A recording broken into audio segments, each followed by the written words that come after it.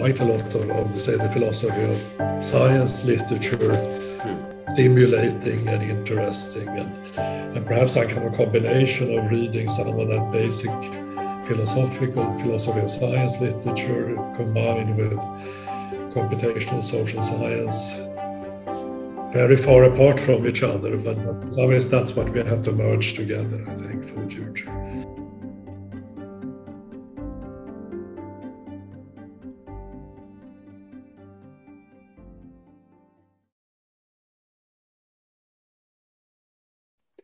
Welcome, Peter, to the Journeys of Scholars.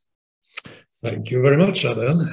Thank you, Peter. It's great to have you on the show. So this conversation is going to be about the trajectories, the micro, macro strategies and habits and different types of behavior choices that scholars, top scholars, top-class academic performers have conducted. And so this is really just a sort of a fireside chat type of conversation.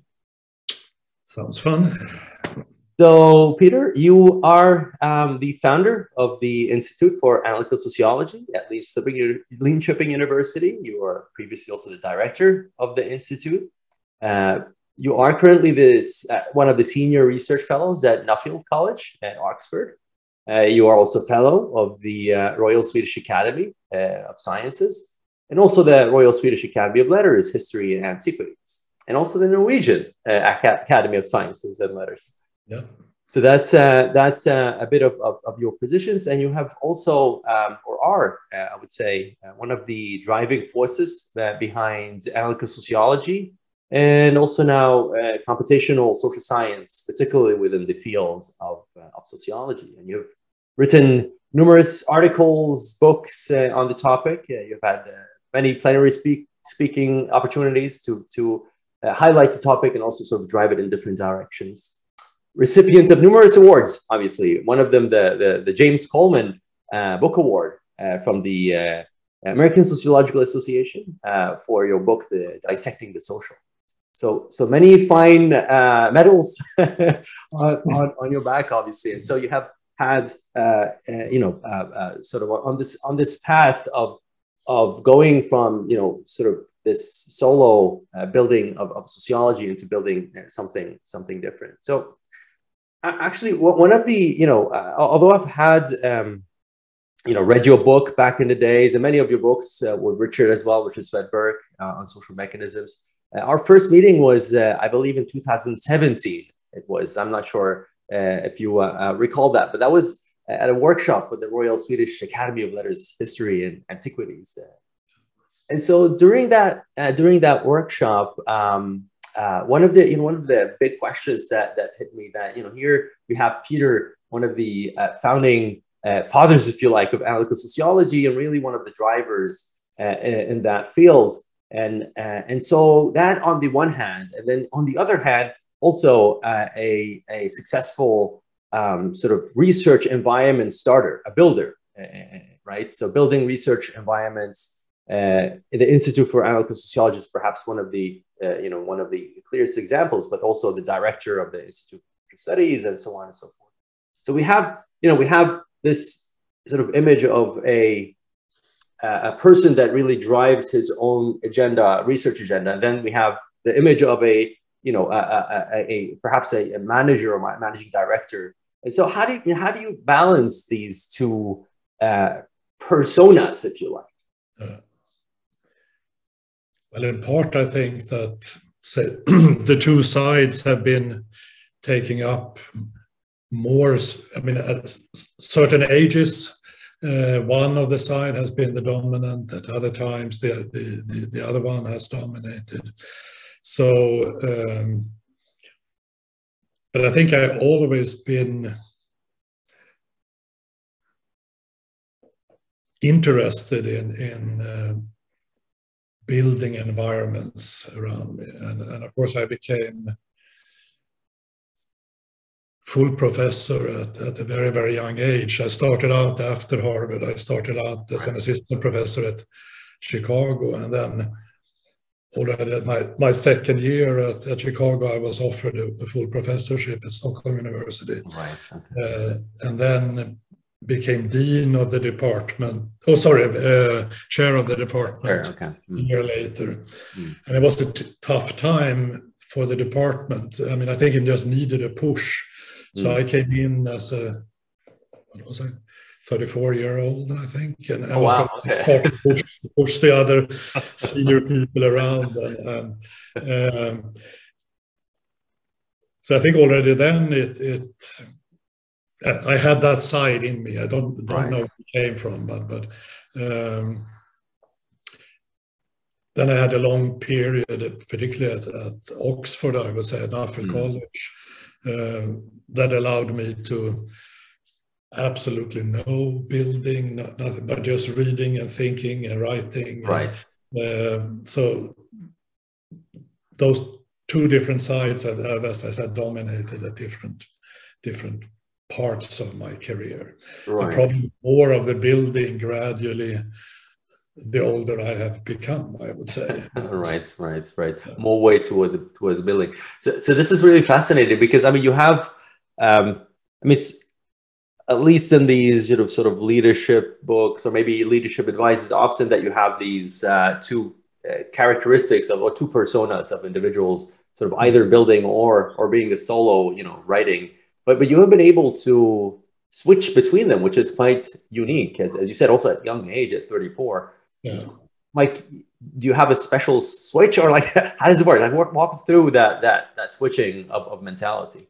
Probably I have always seen it as a time-delimited project in some ways. When going into being chair at Stockholm, I mean, I saw it as a 3-4 year project that I was doing to help getting the department on the right track. I didn't see it as a career choice.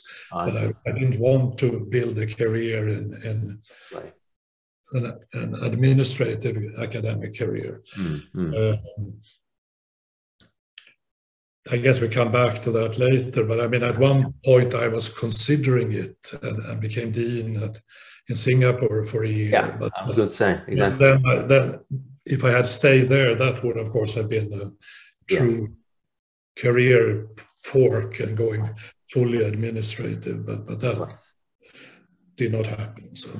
So this is really interesting, and we can maybe stay on this topic a little bit, Peter, because this is also a critical point in academia in general, where we train young scholars, through the PhD program, through a postdoc, assistant, associate, and then full, and then we have this aspiration for them to become, take some leadership positions, and then you have at least two paths: one, leadership through academic work, you lead, as you have done very much in your analytical sociology track, right? Leadership through doing important work.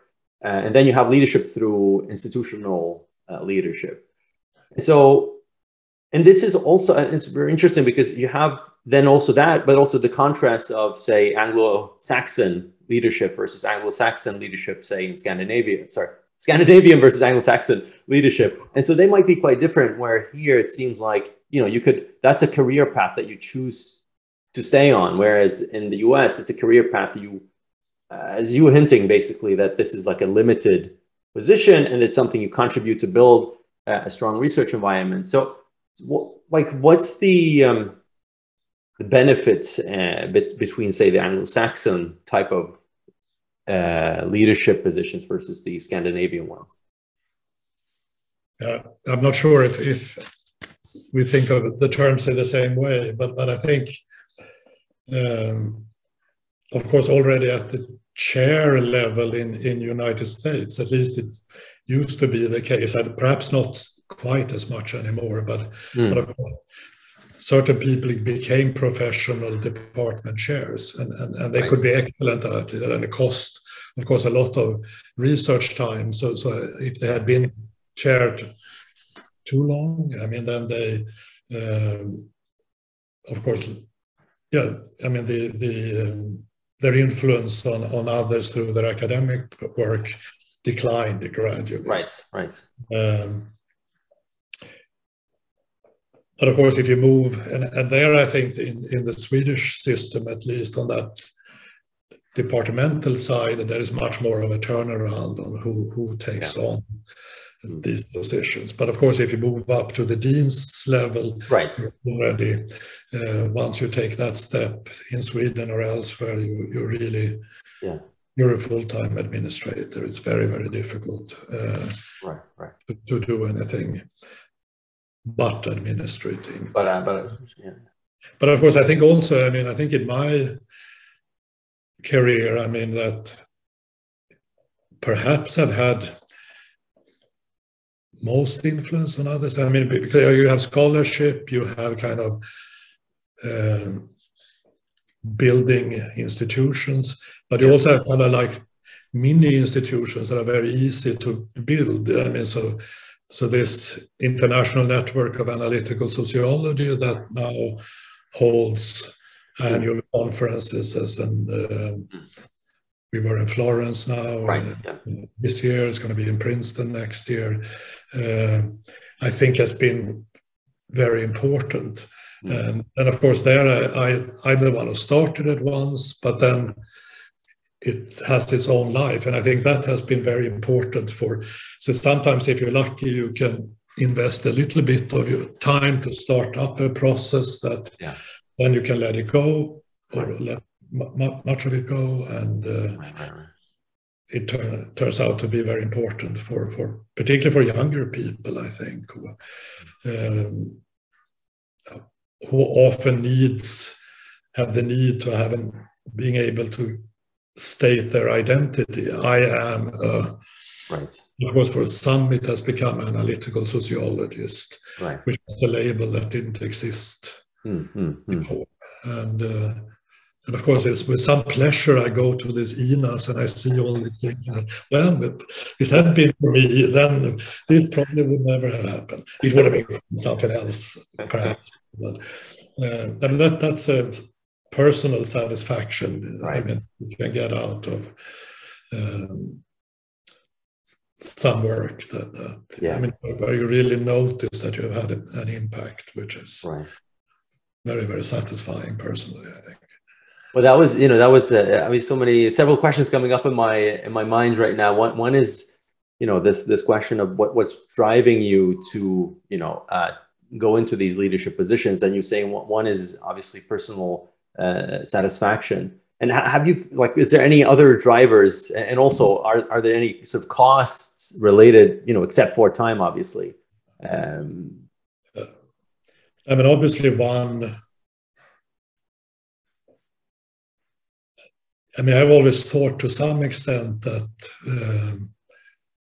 being a good academic has a lot in common with being an entrepreneur in some ways. And you have to be somewhat creative, you have to believe in your ideas, and you really have to go for it and build things. And a little bit you can get the same rewards as I think you can get from, perhaps not the financial rewards that you can get from a successful regular entrepreneurship, but I mean, you can get much of the other stimulation that comes with being creative or creating things, and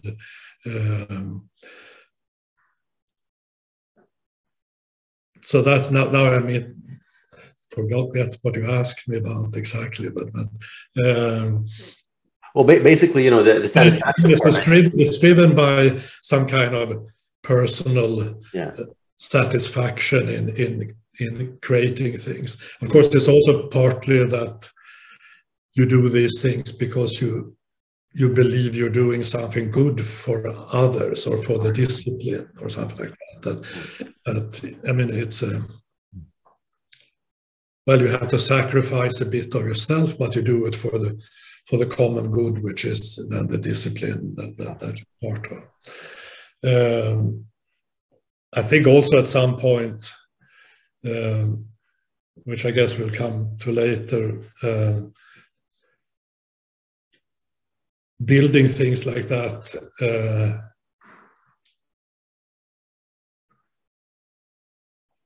sounds a bit silly perhaps and very personal, but a bit existential, that in the sense that once you stop working,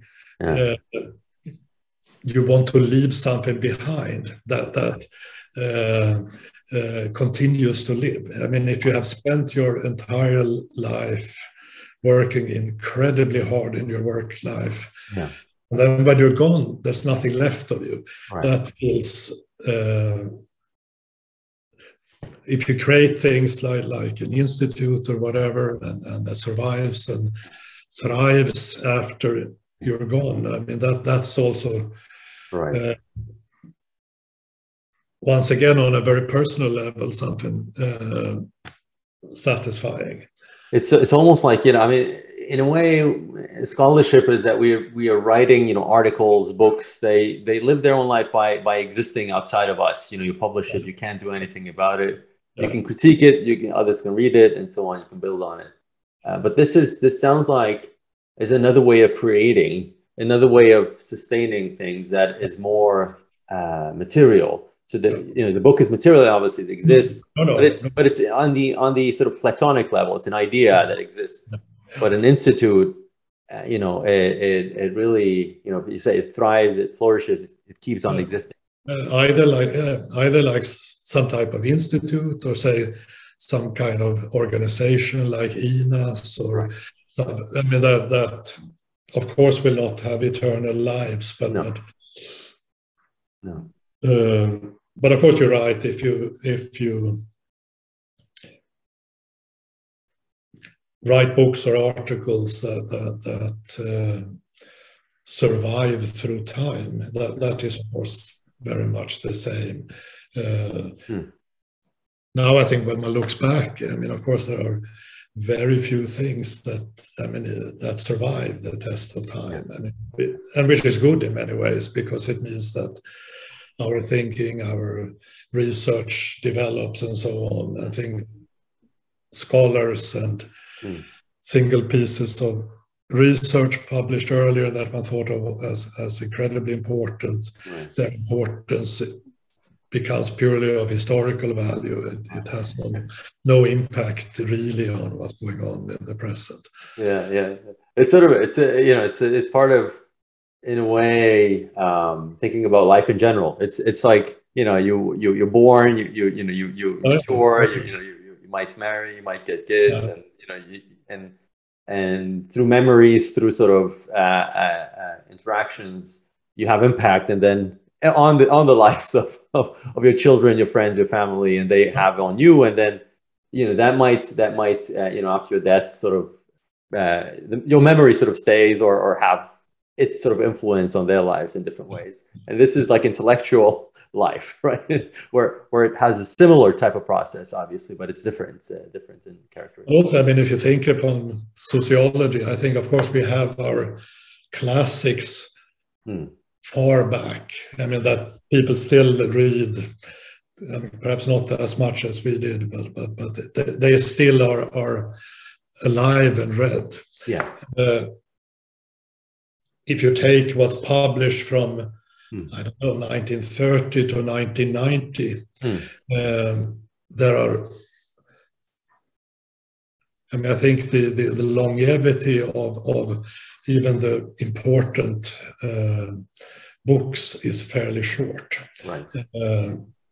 And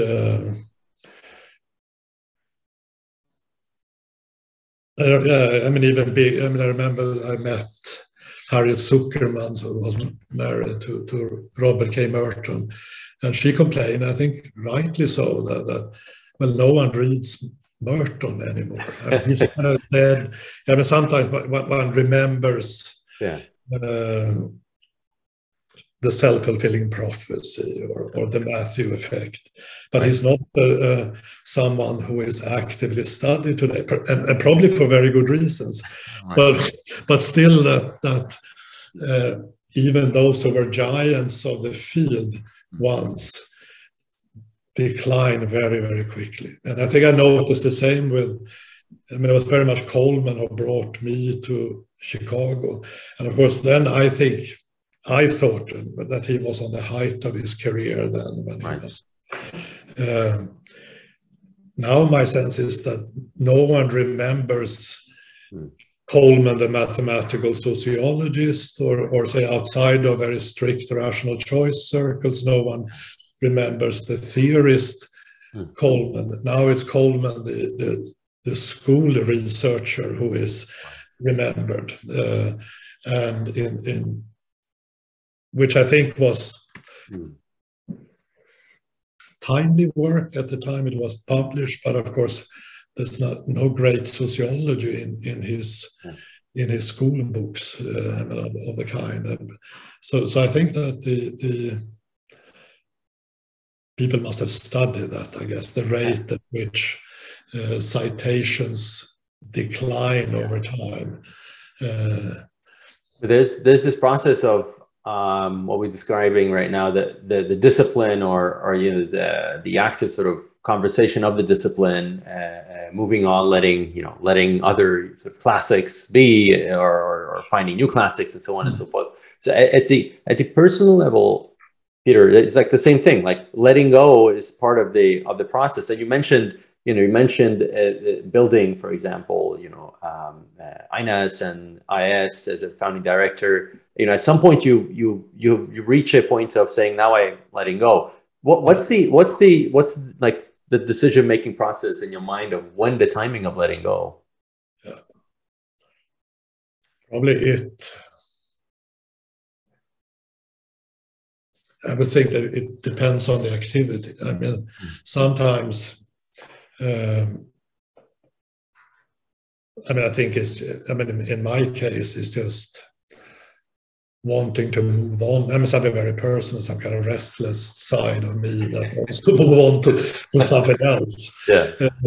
But of course, the more you have invested in building the thing, exactly, yeah, the more you want to make sure that it survives after you leave. So, I mean, with the Institute of Analytical Sociology, of course, in the beginning, most of the institute was funded by money that I had brought in. And I was worried for a while. I mean, what will happen the day that I leave? Will it survive or not? And will it? And then, which of course has been a tremendous personal satisfaction to me, is that yes, it indeed seems to, and it's thriving. I mean, people like you there, and there are lots of people who so I think in that case, I kind of let go of being director, but I felt that now there is a sufficiently number of good people who will run, and they will not do exactly as I would have done, but it will be handled very well. And then I think once someone steps in, you have to step out, because nothing worse than having the old boss looking at your shoulder. But like being there as a discussion partner, and when needed, more of a mentor role, but not insisting on having any influence, or not intervening in any way without being called upon. So,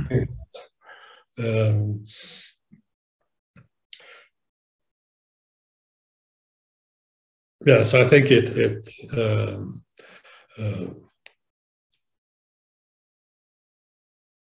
the less you have invested in something, the lesser reasons you need to move on, or the easier it is to move on, the quicker you have to move on. But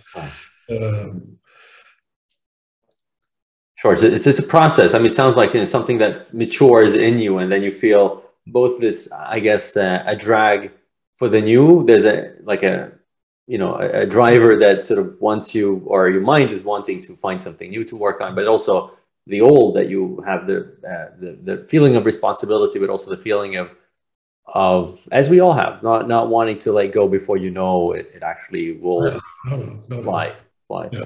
And it's all right. Go ahead, Peter. And that's not what I was going to say. It's not really just building, but I mean, I remember that when I went to Oxford from Stockholm, because these positions at Nuffield College really are like research professorships, so you don't have any duties at all, essentially, except for going to some meetings and lunches, and you're allowed to teach if you want to teach, but it's not required. But that enabled me, gave me just enormous amount of time to read, to think, to write, which I really had in the past. And I think it was wonderful. I probably was more productive than I ever were before or after. Right. But then at that time, you couldn't build things at Nuffield. I mean, it was like 3 groups. It was the economics group, politics, and sociology groups. Right. And there were lots of reasons for keeping them in parity, approximately, size-wise. Oh, okay, yeah. You don't want one of them growing too fast. So there was like you couldn't do anything to change. You couldn't suddenly start a new research outfit. Since I left, now things have changed. I think it's possible now. But then my desire to build things finally came to me, that I decided to leave Oxford, because I felt the need to do build. Which is actually an amazing decision if you think about it from an at least like from an outside, from an outside perspective. And so, I mean, that must have been a very difficult decision. But maybe it wasn't, but from the outside, it looks like it must have been. Well, the strange thing, it wasn't really. I mean, I think it was partly, I think, also driven by family reasons, that I fairly late in life in Oxford had a young daughter. And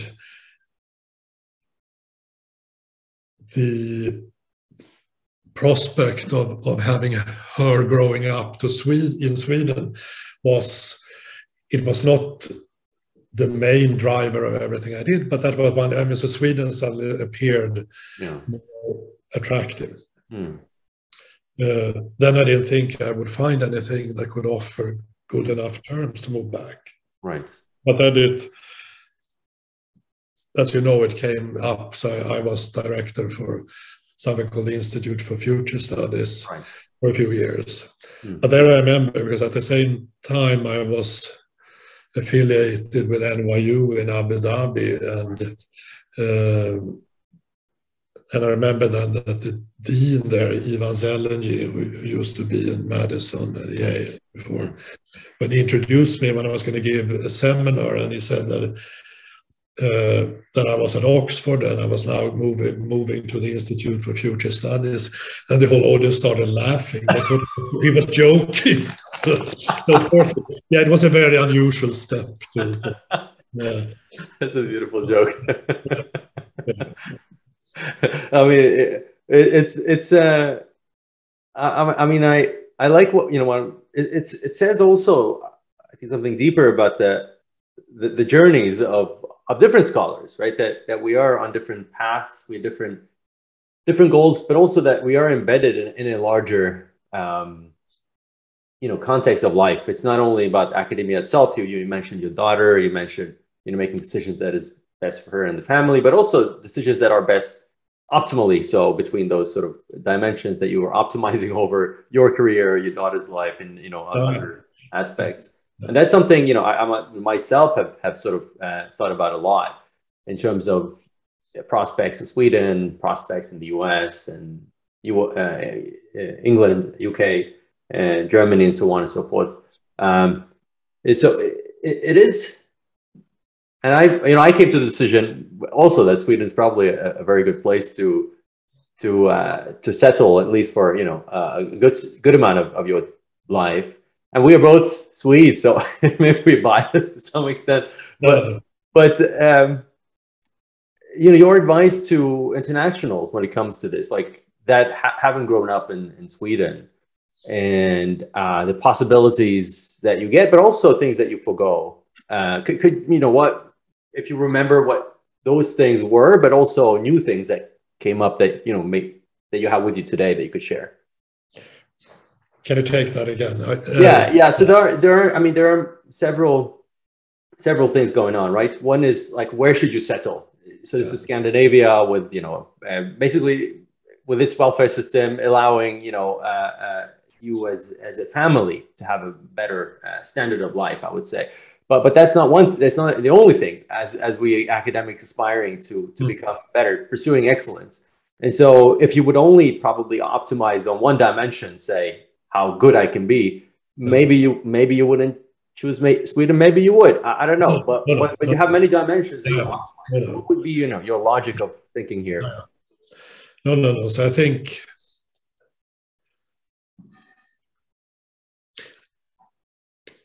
for me, and I guess that probably is generally true. I mean, I think that the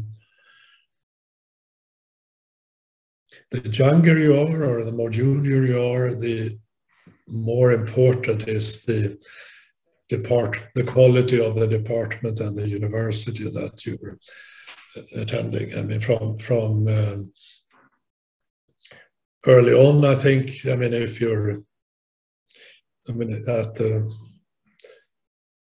well, I always think of it in terms of getting good advice from say, I mean, if you're a graduate student or something like that. I mean, the difference between a really top-rate university and some more mediocre one is, of course, you're going to get there's reasons for why some faculty end up at mediocre universities, and so the risk of you getting the wrong signals is, of course, much greater at mediocre university than a top-rated university. But steered in directions that will not help your career. I mean, that very likely you may end up in the same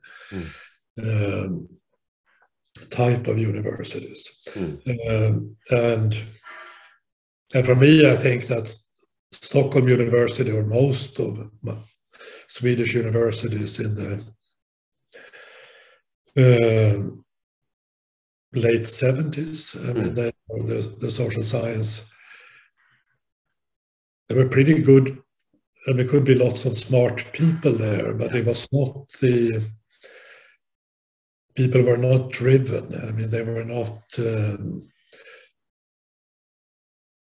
they very much saw the academic work as an occupation rather than a vocation. Right. It was a 9-to-5 work, and then you, and I remember then coming to Harvard first just as a year, for being there as a visitor for a year, because I worked as an assistant to a professor in Stockholm, and he arranged so I could go to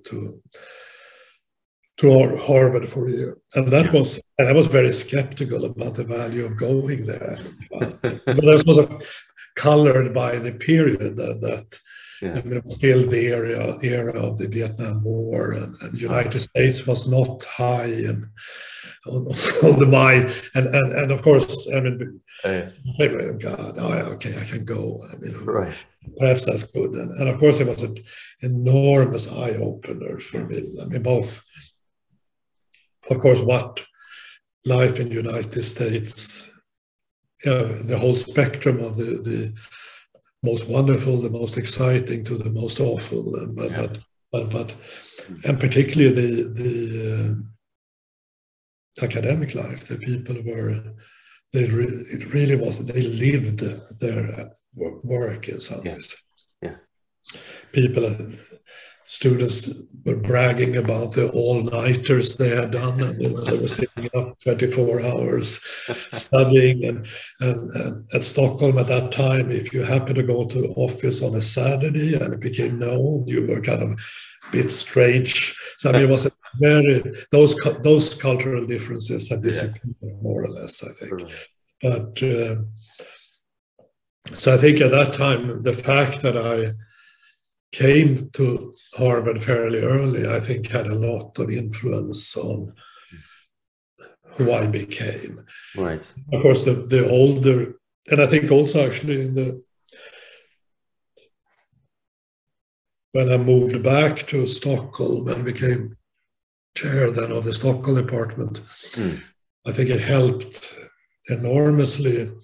Of course, having a PhD from Harvard, having been at Chicago, and I think it helped particularly among those who couldn't judge the quality of my work. But then the signals offered by Harvard and Chicago opened up lots of doors in Stockholm as well, or in Sweden. So I think that early in the career, I mean, both the influence from your peers at universities are the strongest before you have informed yourself. And therefore, it's particularly important to be in environments with good academic environments. Right. Also, the probably while you're still developing, I mean, then other form their opinions about you based on these kind of status signals, more so than when you come further along your path. Right. And that's also extremely important. Now, I think I mean, if I had, of course, it helped to be at Oxford, of course, particularly, I mean, but then once you've been to Oxford, I mean, if someone, I can always happen to mention that in between words, so that people, to signal my own past in some ways. But otherwise, I mean, of course, the more senior you are, the less you need the status signals offered by the institution you're affiliated with. That's really interesting, Peter. So that's also something that I believe, you know, people, especially internationals, perhaps struggle with when they come to Sweden, is that this, you know, vocation occupation contrast. And so where do we stand today? And what, you know, pursuing some work that you want to sort of excel in and become really good at. I mean, your biased perspective, basically, if you say biased in the sense that you have experienced this, and I believe that, you know, you've seen several of these, especially Swedish standards and American standards. What would be your advice for pursuing excellence or pursuing your path to become better? Like how should we think in that sense? So I think the world is, of course, different, and particularly Sweden is very different now, and that probably means that most of Europe is very different from what it was like 30 years ago. So, and particularly that it's become so internationalized. I mean, that I mean, when I started, I mean, we didn't have email, it didn't exist. Then came, I don't remember what it was called, the Bitnet, I think, the first that came. Because then I remember that a professor I had at Harvard, he liked tech things, so he was very early on getting email. So then we could send the email to each other. And then I saw on the screen, now it's reached Frankfurt. Now it has moved on so I could follow it. And of course, this has enabled on an entirely different scale that our reference groups are not at all, I mean, spatially bound or geographically bound as they were.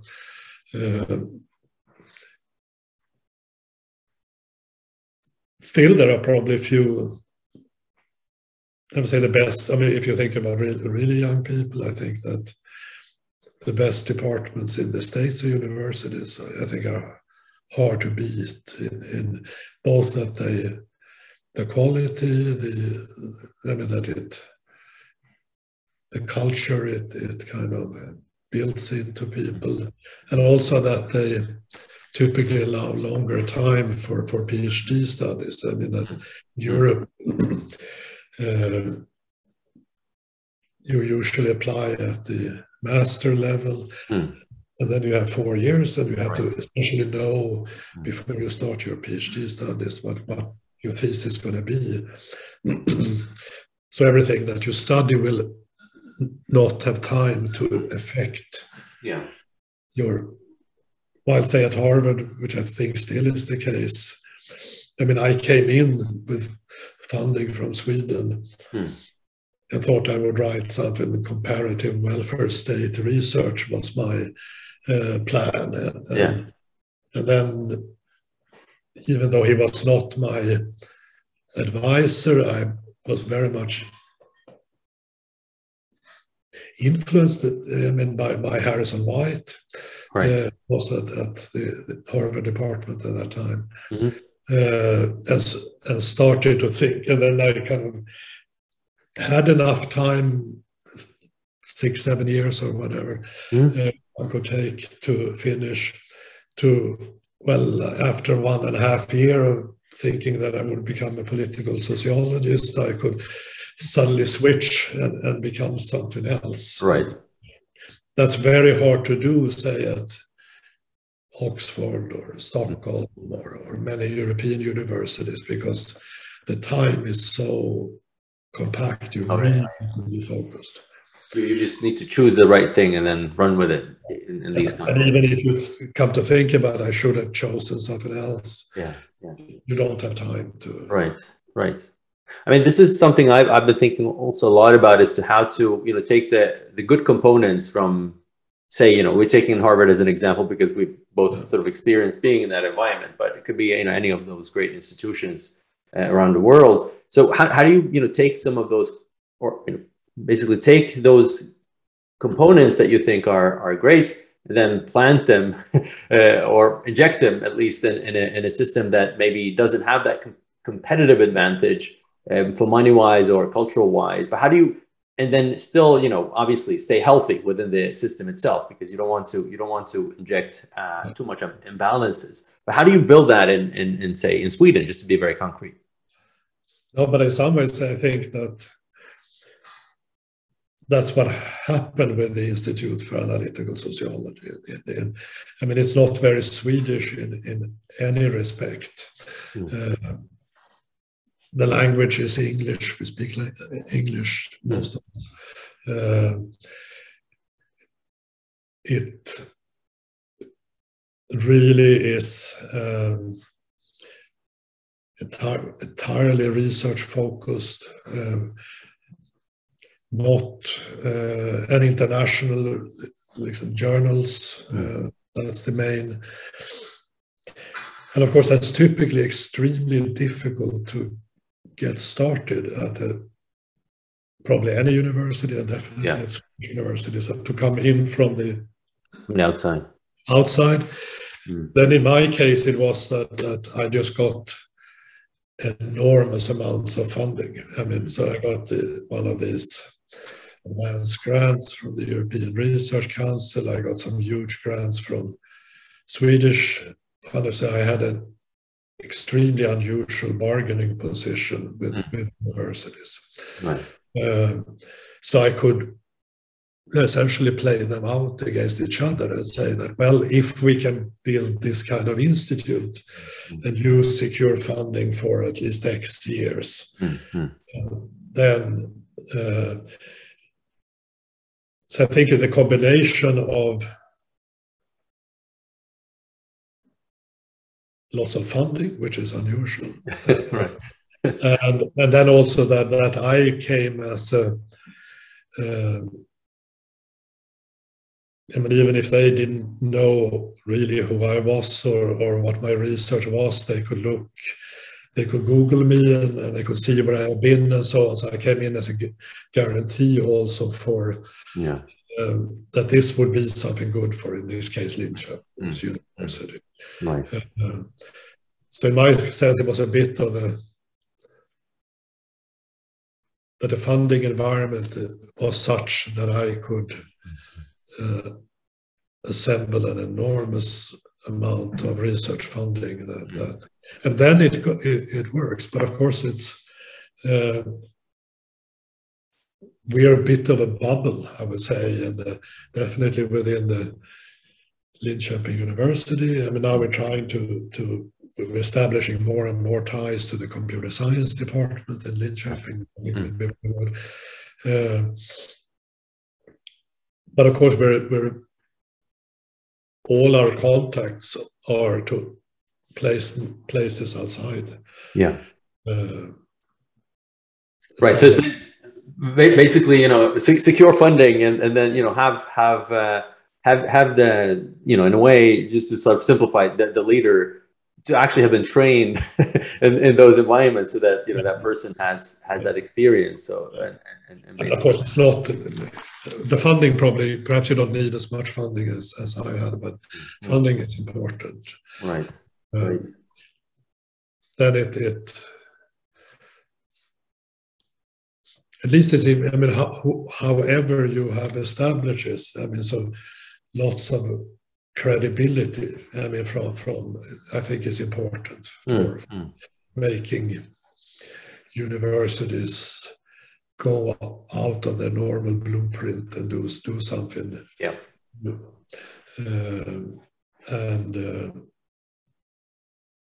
And of course, most, I mean, when you're,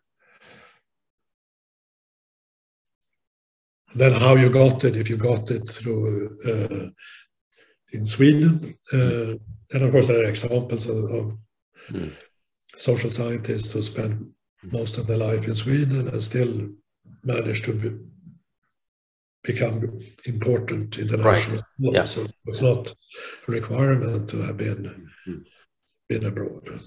And so if you would take this recipe or so, and you would scale it up, say at the university level, say that IAS is strong, we've sort of succeeded there. Like, what would be your logic of saying now we're going to take, say, Linköping University, Stockholm University, and like, what would it take to really bring up from your mind, if you would allow to speculate? It's an incredibly hard question, I know, and there's so many components in there. There's a lot of tradition and so on. But what would be your main advice to someone aiming for that goal? You mean to change the culture? Yeah. I mean, if we look at this as a sport, right? So you want to create a good football team, right? And then you want them to compete internationally with places like Harvard, Princeton and Stanford and Oxford. So what would it take? Because we talk about internationalization and becoming excellent in Sweden, right? But what would it take to actually make that move? Well, my sense is that, I mean, it has a lot to do with the leadership of the universities as well. My sense that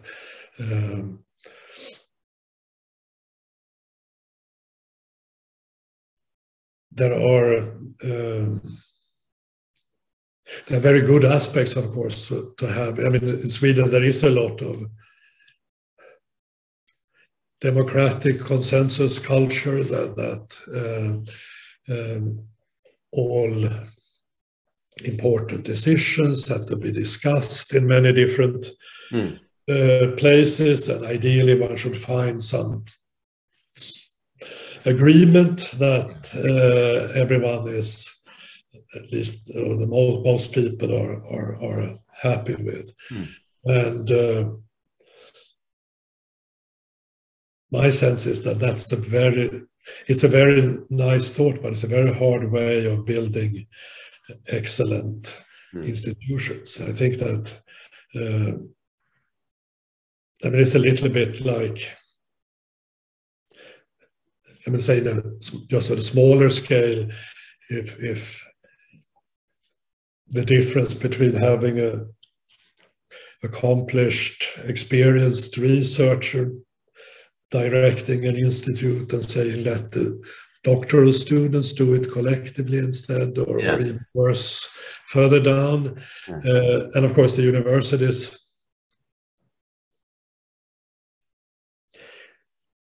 there's so much inertia. I mean, that's not just organization, not just universities, but most organizations are, of course, there's so much inertia in it that I think that you have to essentially start from a strong leader for the university that ideally someone who has credibility scientifically as well, and who really uses the power to reshape. Because now it's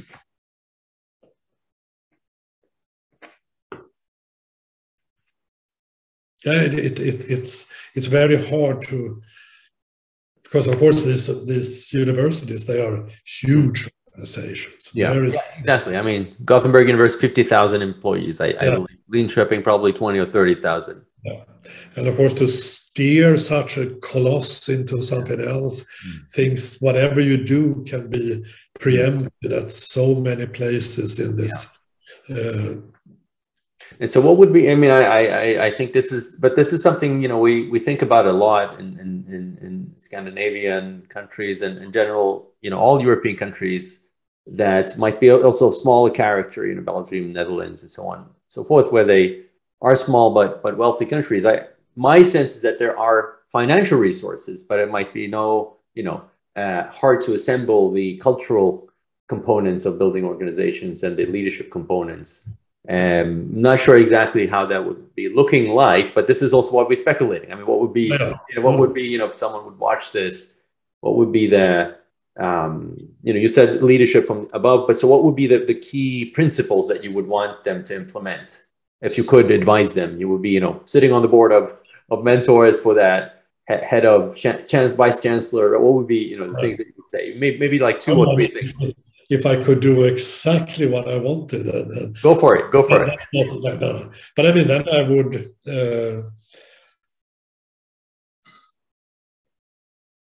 basically to start with, if you're not talking about Linköping University, whatever university it is, to start with building some council of the most established researchers in the university. To try to bring excellence into the top and into the very decision-making structures. Because now the decision-making is essentially done by, as I said before, that if you want to get into above, say, the chair level within the university, you're really making a choice. Then you become an administrator, more or less. Right. Of course, the vast bulk of decision making and implementation is very much affected by people who, at a very, very early stage, became more of university administrators than researchers. And many of them are exceptionally good at it, but it's still, say, if I wanted to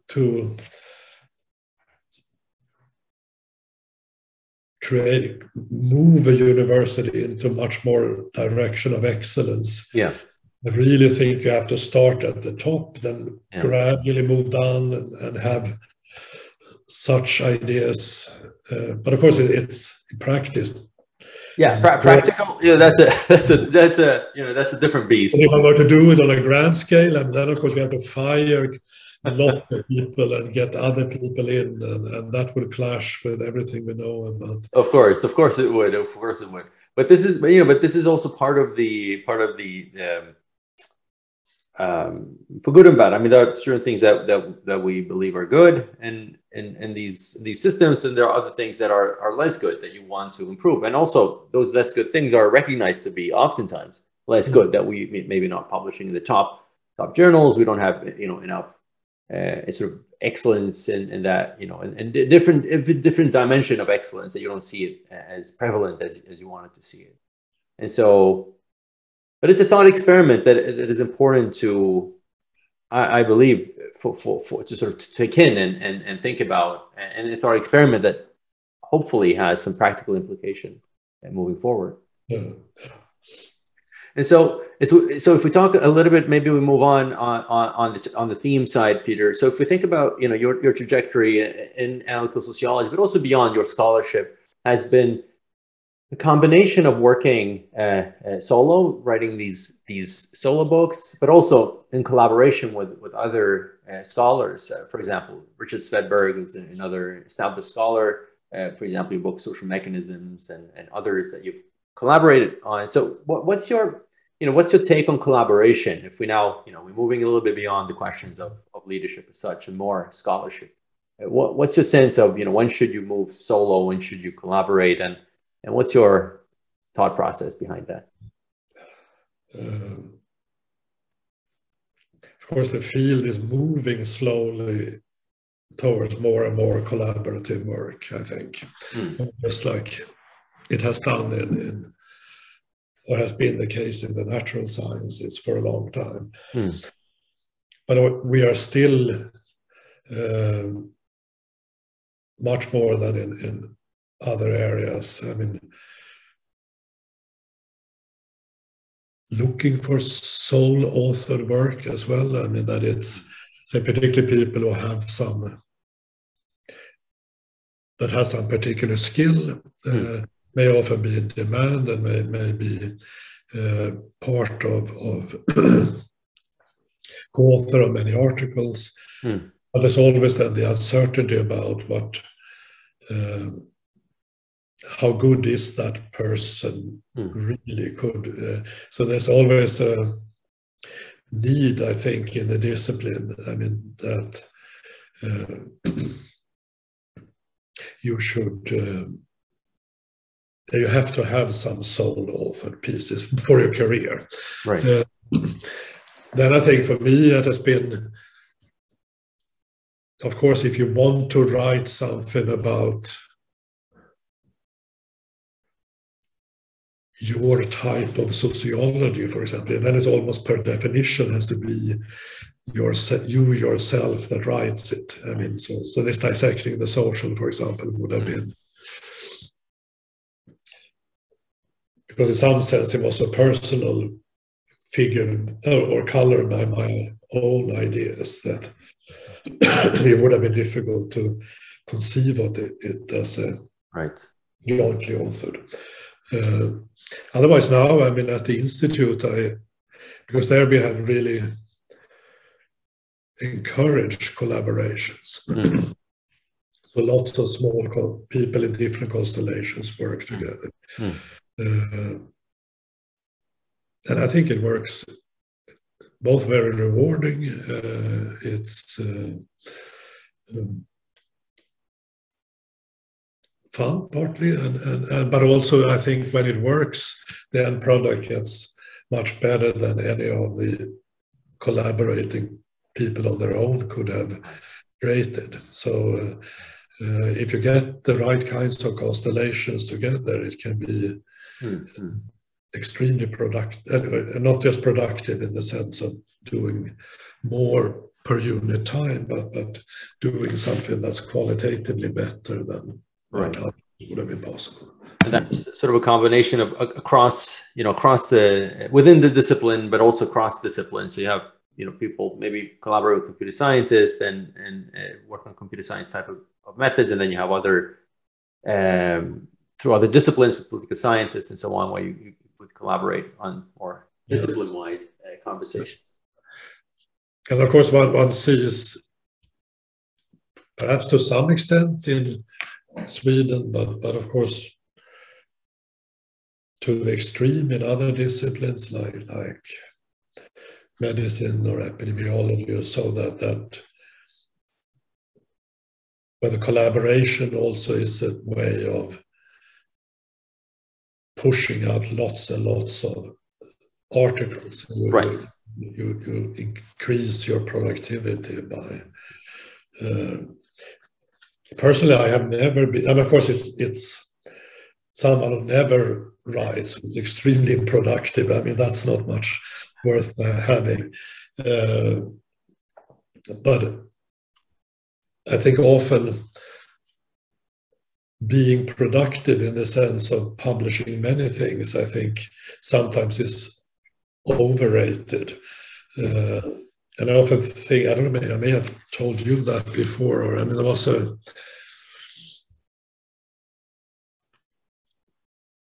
double bass player, a jazz player called Red Mitchell, who I think he came to Sweden as a way of avoiding being drafted to the Vietnam War.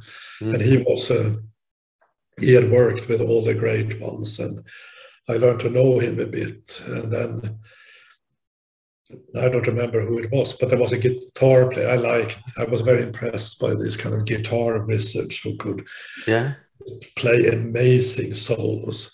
And then I played something for Red, and he just shook on his head and he said, "Sounds like two bad guitarists playing at the same time." There's a lot to that. I mean, if you publish 10 bad articles, I mean, that's no point in it. I mean, that's not something that should be rewarded in and of itself. I mean, so it's one has to distinguish. I mean, great if you sounded like two excellent guitar players at the same time, then it would be. But if you just sound like two bad ones playing at the same time, what's the point of it? That's fun. Yeah, I mean, this is also a disciplinary difference, right? Between, so say, epidemiology, medicine, and even some natural sciences, where mathematics would probably be closer to what we are used in sociology, with solo, maybe 2 or 3. Beyond 3, things start to get a little too crowded. Yeah. And so this is also obviously a difference there. But is there? I mean, there's one thing I'm wondering here, Peter, about the. So Adam Grant wrote this book, Takers and Givers, or Give and Take. Actually, it's the title of the book, where you have he characterizes, and this is collaboration in general, not only in discipline, in academia, where you have people that tend to give more. You have people that tend to take more in collaborations, and then you have those who sort of tend to match. That you put in X amount, I'll be also putting in X amount, and then it's sort of a matching process in terms of how much you did. And so and when it comes to collaboration, what's your logic of thinking, like in general, not only for yourself but also what you've experienced, maybe advice-wise, how to think about this problem? No, I think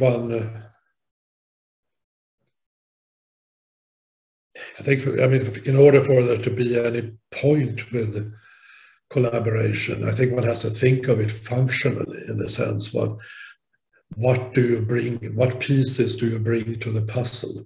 Yeah. And so that together these pieces make something bigger. So, I mean, of course, it's in our disciplines, it's not unusual. I mean, that some person who is really good at some specific methods, you collaborate with someone who knows more about the substantive stuff that you're going to write about, and the third may know something about more general theoretical matters. Yeah. But then you get a constellation where the constellation and the interaction between them may indeed generate something new and interesting. Yeah. While once again, I mean, I have lots of prejudices about medicine and so on, but there I have the sense that many people are, what did you call them, takers? I mean, who just wants the name on publications, for example. I mean, they don't even give anything. I mean, they just take some of the credits from the publication.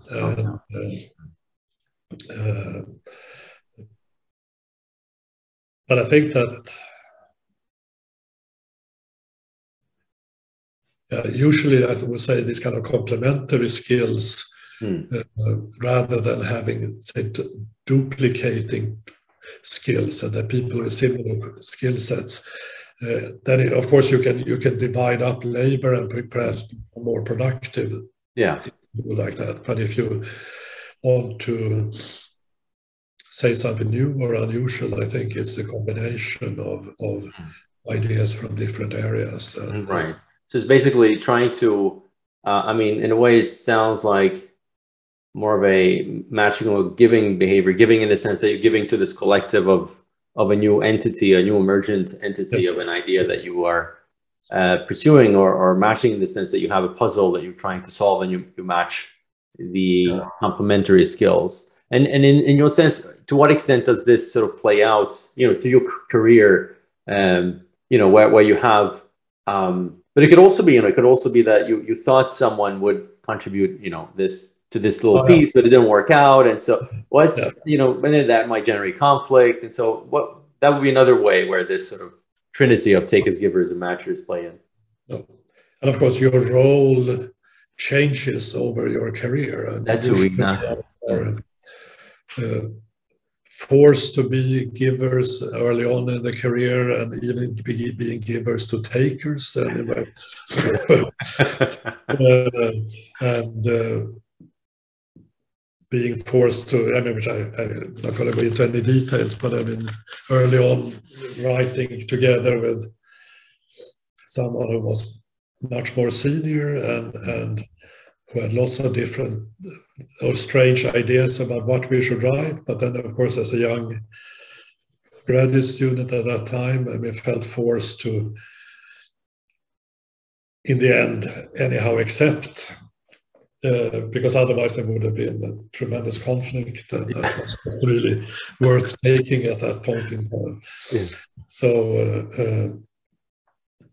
it's one of the critical dimension, if you like, of academic life, but also I would say any life, any social life. It involves, if you're in family life, there's a problem of giving and taking and matching and so on. I did the dishes yesterday, now you have to do the dishes, and those chores, and this, it could come through in academic work. But do you have do you try to calibrate expectations before or throughout or afterwards, or how do you, if you would give advice to maybe more junior researchers and maybe mid-career researchers, how to alleviate these? No. But I guess nowadays, when I collaborate with people, we're very already in the stage of deciding what to write. We decide who is going to do what. At least the kind of first stage.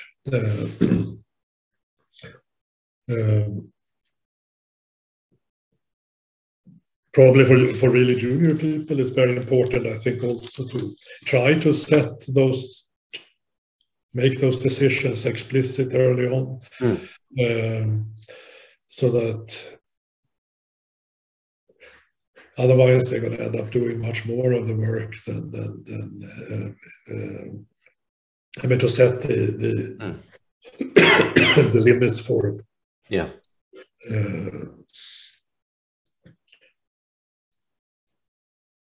and to, but also this to early on try to write some things on their own,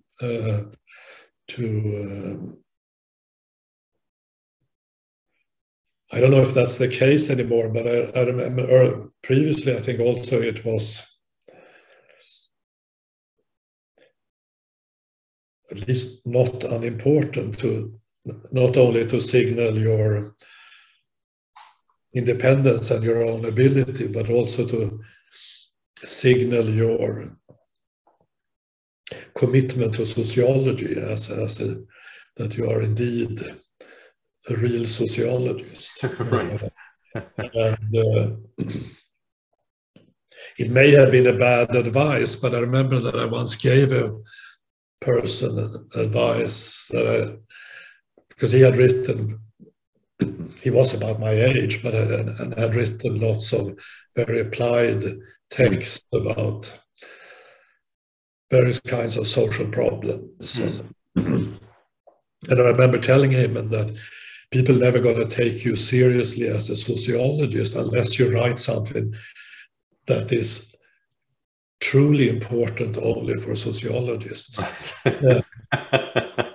And then I think, I don't know if you have read it, which I think is one of Andrew Abbott's best articles, that he published in AGS for many, many years ago, called it Status Crystallization of Professions. Right. where it goes through different professions, and those that get high status within the discipline, usually those that have the lowest status outside the discipline, or who are valued the least. Yeah, right. That your regular MD who sits all days and meets patients is of course very much appreciated by the public, but has nil status in the medical professional hierarchy. Right. And at least according to Abbott, I mean, his idea was that the less you get your hands dirty with the real stuff of the world, the more status you can get. And he had lots of examples from surgeons who come in and then they go out again. I mean, they just barely want to touch the body. They make a few things, and then they are the giants of the. And of course, that's an exaggeration, but I think that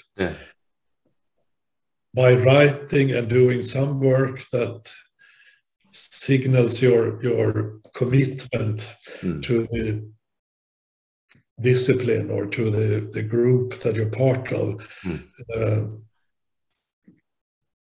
can be, well, no, if you can do it, if you do it well, then it's it can have lots of impact on how we're perceived by others and thereby for your career. Right. I mean, this actually leads me to another, sort of set of questions of several of us that are doing work, say, in computational social science, especially I would say computational social science, maybe less so in analytical sociology, where you have more of a clear commitment to the program of analytical sociology.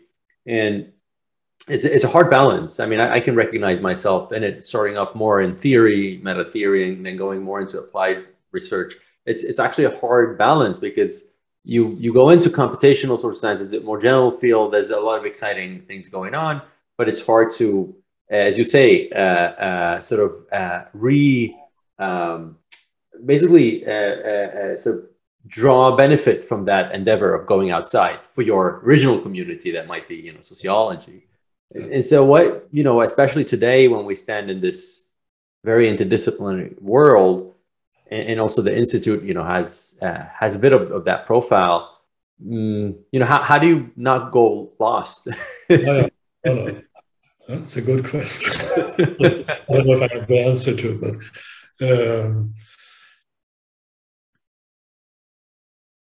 but no, it's very easily, because of course the parts of the, as you know much more about than I do, but I mean the parts of the machine learning methods and so on are of course like black boxes. I mean, which that you can train it so that it can predict stuff, but so on the one hand, having a theory that or an ambition that theories should remove all black boxes and making all the mechanisms transparent, and then adopting a data analytic strategy that really is much more opaque of what's happening than traditional methods. Of course, there is a tension between there. I don't think it's unsolvable, and I think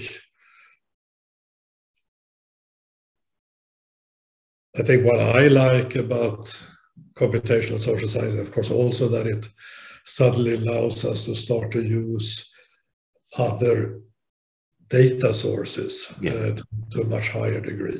I mean, with spatial images, images, text, and so on. We're just at the beginning of that, is my sense, but it's very, very promising for all of sociology.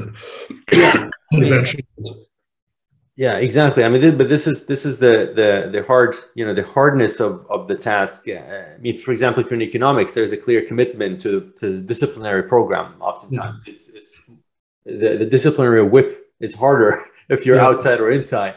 In sociology, it's more fragmented, obviously, but then you have disciplinary whips, maybe in sub-discipline, subgroups. Like there's a clear sort of signal if you're in or out of the group. You know, we talked about INAS. If you go to INAS, if you go, you know, part of that or other organizations. And so, but this is, you know, this also sort of leads me to another maybe, you know, sense for you learning, like learning through your career, Peter. I mean, you start off a lot in theory, but you've also, you know, gone into the social network theories, agent-based modeling, and now, you know, there's machine learning and causal inference and statistical flavor. So for you learning, Peter, I mean, learning really like learning as a, say, the student mentality, learning new things versus collaboration. And this has obviously changed throughout your career, how much you would learn versus collaborate. But what's your like principles of when you should engage in learning versus collaboration? I'm not sure that I would think of them as being necessarily in opposition to each other. Of course, certain types of learning would, of course, be in opposition because it would be that you close the door and. Right. Say learning for specialization, like learning to really, you know, go into the depth. Learning in general we do, but learning for specialization.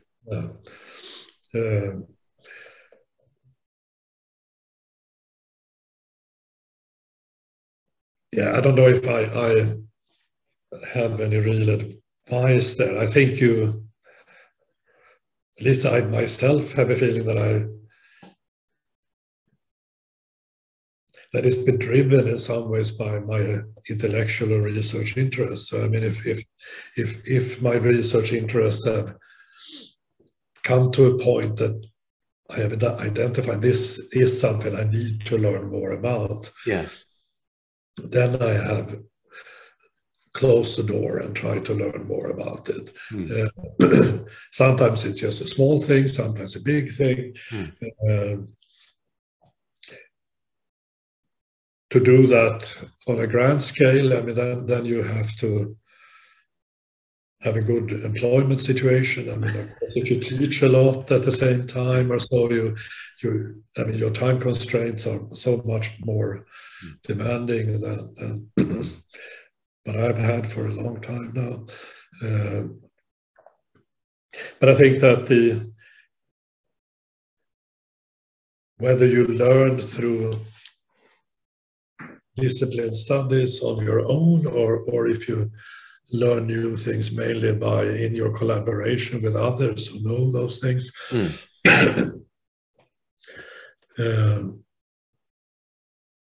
If you're not curious about learning new things, you probably have lost it as a good research.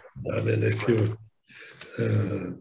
either you have lost your curiosity or you have some mistaken beliefs of already having the answers to all important questions. And neither of those are conducive for research. Yeah. I mean, it could also be, you know, the over specialization that you become this, say, I don't know, methodologist, that you've learned this, you know, very important method, and then you're only hammering that method. And so you end up, you know, doing that, or, you know, this theory very, very well. So you end up just doing that part. But then I would say, you know, you might over specialize maybe, but then there might be reasons or benefits sort of to do that. But also you're saying, I think in general, to be a good rounded researcher, you probably need, you know, to be curious in different dimensions, not only one dimension. And I think that now we of course don't know where the computational social science field is moving. Is it going to become almost like some kind of discipline at universities? Well, perhaps not, but otherwise, I mean, to the extent that a young person is going to have to be hired in the sociology department, even if they are the decisions of other types of sociologists are going to be important for that person. Right. I think which I can also feel, I mean, or have felt at different parts of my career that some doubts about some people who have been methodologists who are really good at, by our standards, good at methods, but who are become exclusively methods people. And the doubt can be, would they stand a chance of getting a good position in a statistics department? Probably not. No, yeah. They are really good by our standards. But as long as they don't do any sociology in some ways, they are only methodologists. It's hard for sociologists to judge the merits of I can judge their usefulness. For teaching courses, for collaborating with. But how good are they really in relation to the best people doing that kind of work? And this contrasts really nicely with, I would say, in economics again, where you have econometricians. They are the high priest of the discipline oftentimes. But they have their own sub-discipline and established such. I mean, often they go in and out between the statistics departments and economics departments or mathematics. But they are, it's a different sub-discipline, which we don't have the same flavor in sociology. We have, if we would have that, then you could say, would they be able to compete with the statistician? Well, then if the answer is yes, then they're really, interdisciplinary in the overlap between statistics and the discipline. But we don't really have that for good and bad, I would say, in sociology. So Peter, we are reaching soon the end of this interview, but no interview is finished until we hear a little bit about your micro strategies. So a sort of an average day in Peter's life, and obviously the average today compared to the average when you were at Oxford with total freedom and so on. But if you would maybe talking about the idealized average of Peter, what would like a perfect day, or maybe an average day, not perfect is always idealized, not over idealized, and then they have the week and the month. Like, how do you arrange your days? How do you arrange so that you get maximum benefit for writing and thinking and going deep versus doing a bit more shallow work, maybe answering emails and so on? No, of course it gets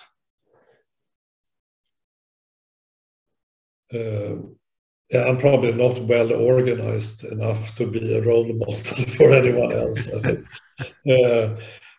Particularly with emails and so, that one obviously should control. I remember, I don't know if you know the economist Ernst Fehr, who we talked about it one, and he had exactly the same problem, that one gets enormous lots of email and just find it impossible to resist looking at them. He had finally got an app that shut down. So he wasn't able to basically open mail except for certain hours. So, but I think that's because most serious thinking and writing, then you need uninterrupted time, and it's very easy to be distracted. But and also I think that mine is probably a bit atypical, that I've had more or less full-time research positions for such a big part of my career, that I have rarely had to be able to to compromise around teaching and so on, which of course makes a big difference. But for me, No, so I don't know. I mean, so you have to do it all somehow. And I don't know, perhaps I've been a bit lucky. I remember that there was he must be dead by now, I guess, a very famous political scientist at Yale, Robert Dahl. Who, I think it was in relation to when public choice started to be important in politics. And then I don't remember the exact title, but it was Politics as Muddling Through. He meant that, well, politics is not the rational decision makers who sit on opposite sides, but it really is a muddling through. You kind of often much shorter horizons, you handle problems, you move on, and somehow it moves in the right direction anyhow. And sometimes I have a little bit that sense that characterized my life as well, that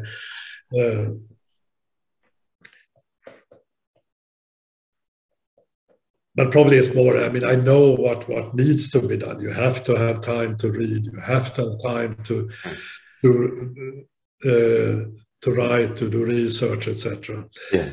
And there is no constancy, I think, in how I organize my days. But I'm aware of that if I have set one of those things aside too long, well, then that calls on my attention. So then that becomes the focal point, and then it moves.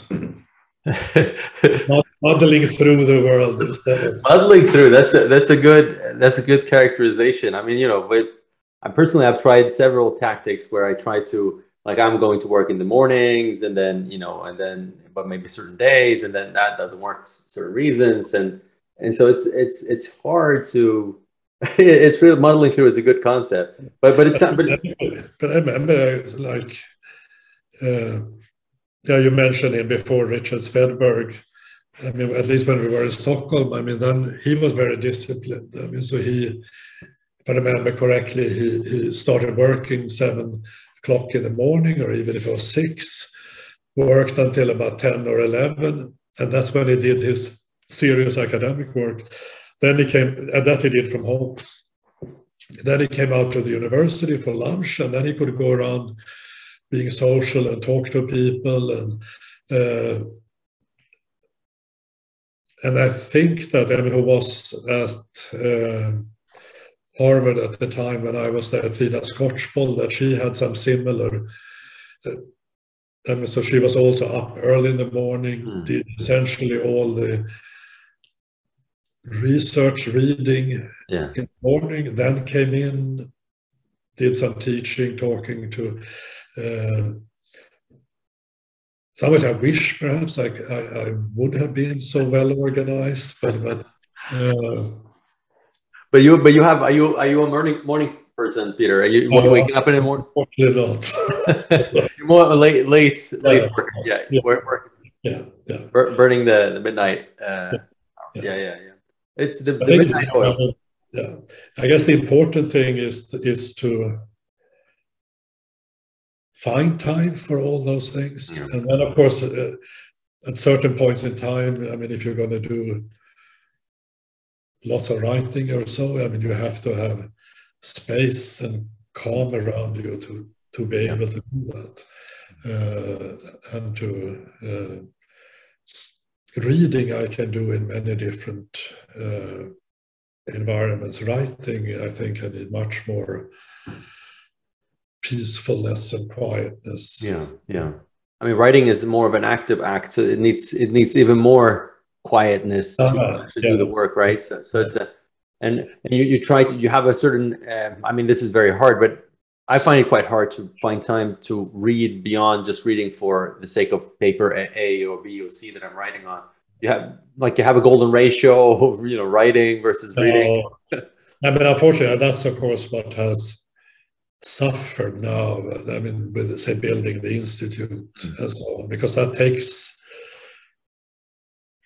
takes time to build institutions. And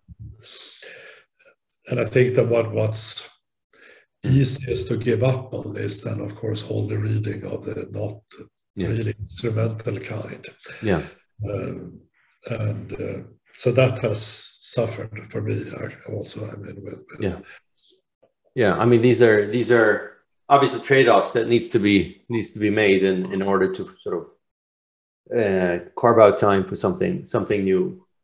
So Peter, we are really at the end of the last theme. It's a small set of questions, but it's all about, you have sort of achieved much in your career. You've walked through different institutions in different continents, and you've landed a lot of research funding. You've written a lot of books that people care about, articles that people read, and so basically, what goals have you not achieved yet? What do you wish that you could achieve? And hopefully, you'll have another prosperous many decades to go. And so, what would you wish you could still achieve?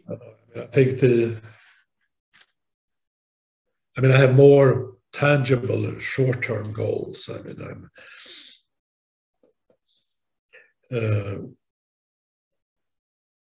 Which is more personal to me. With securing the future of the Institute, writing another book. One of the articles that we are working on now, I have very high hopes for, to hopefully get into one of the top journals. But otherwise, of course, I find the most exciting stuff going on now is around computational social science. My guess, I will not be I will not be a methodological contributor to that field, but it's something that I find extremely interesting, actually. As I said before, we're just in the beginning, so we don't know really where this will take us. But I can see, both with your stuff and with other people at the Institute who are doing text analysis, and it really opens up access to data sources that in some ways are more natural. We don't have to do surveys, but we can take the raw material from text, from imagery, and that I find, and particularly, which I have always found so disturbing throughout my sociological career, that our theories are almost exclusively about social interactions and how interactions between individuals form who they are, how they perceive themselves, what kind of collective outcomes they jointly bring about, and so on. But the dominant type of data has always been, either small, intensive, detailed studies of very, very small groups, or survey data where you kind of pick one individual here, another here. And so this has always been an absolute mismatch between what I would think of the core of sociology theoretically and the core type of empirical research that has been done. While now with CSS, we finally start to get data on large groups of interacting individuals, and then perhaps the things they do are not the kind of things we would study in the first place. And I think that finally we start to so I know that it was actually Mark Koichnik who came up with it that in some ways that the CSS methods have the promise of a sociological kind of empirical research on par with what econometrics have provided for economics. Right. That's because we have we can study in detail the interactions, follow that over time. We can study huge populations over long periods of times. So and I think that's in some ways the biggest thing that has happened in social science for a long, long time. So I said sometimes we don't know quite yet where it's going to take us, but it's a fascinating development, particularly for sociology. Right. I mean, I think this is like a crossroad in terms of where we stand and the wealth of data that has or is being generated, and new types of data that could be used in many different ways. So it sounds like, you know, in your sort of the question, what goals that you wish, you know, you want to still achieve would be to do more in this area of the computational social science field, and perhaps an adjacency to theory overlap, right, or development, because there's still a mismatch as far as you know, you've written and others have written in this field. Yeah. And so, you know, Peter, if you would want to maybe say the following, that, you know, in terms of your legacy, I mean, hopefully you have many more, again, decades to give. What would that, you know, if you would say, like, hopefully if you could wish, you know, people summarizing what Peter Hedström has done, I mean, if you would speculate, what would that be in a sentence or two or three?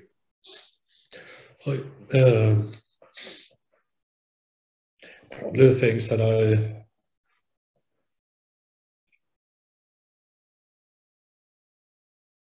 hard question, but some aspects of it at least would be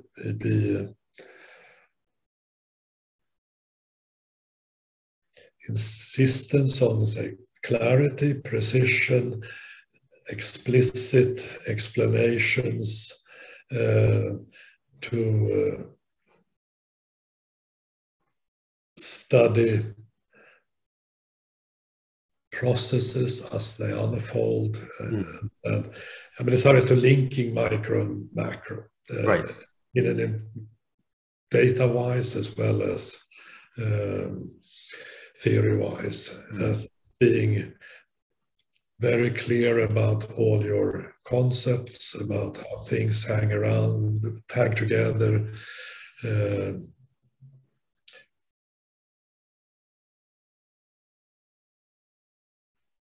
So in some ways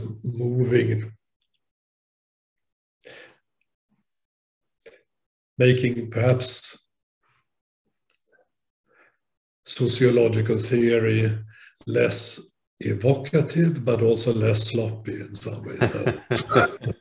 Make it more precise, and perhaps by making certain things only sound interesting if they are vaguely expressed, perhaps in certain sociological theories, so that once you start to clarify, it loses some of its mystery and appeal, perhaps. But in some ways that the clarity, precision,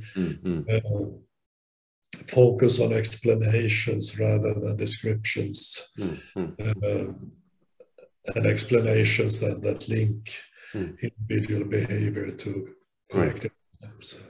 I think that's contributed to the pushing sociology in that direction. I remember for that, I would be very happy. I think that, you know, that's an excellent summary of where you stand, Peter. I mean, you have, you know, as far as the work that you have done and people reading your work, and it's really leading towards that path, more of that in the discipline that we are in.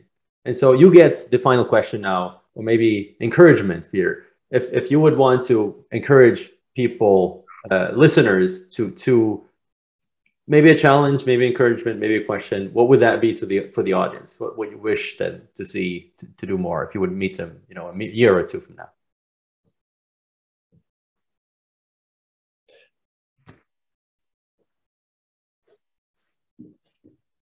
Well, probably I would.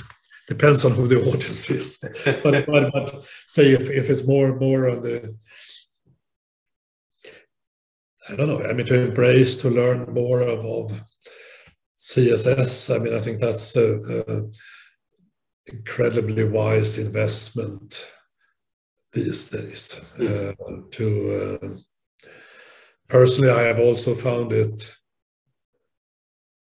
useful to, some is my dissecting the social, at least the idea was to start from basic ideas about what characterizes a good explanation, and then from that try to derive what implications that has for what kind of theories should we want, and how can empirical research fit into that. And that very first part in some is to think about what, when we explain something, what do we do? I have found quite a lot of say, the philosophy of science literature stimulating and interesting, and perhaps I can have a combination of reading some of that basic philosophical philosophy of science literature combined with computational social science, very far apart from each other. Yeah. But that's what we have to merge together, I think, for the future. That's a great challenge, Peter, and I'm sure we have people in the audience that will take up your challenge, and who knows, you know, a year or two from now, there'll be papers appearing in the top journals that would have not been appearing because, because if they hadn't listened to this interview. Exactly. That's an ultimate counterfactual question. Yeah. Peter, I thank you very much for your time. It has been a true pleasure to have you on the show and listen to your your history, your trajectory through life, through academia, and I hope that I'm sure that the listeners that will watch this will learn a lot. So I have certainly done so. It was a real pleasure for me as well. It was fun talking to you, and interesting. Thank you, Peter. Thank you. Thank you.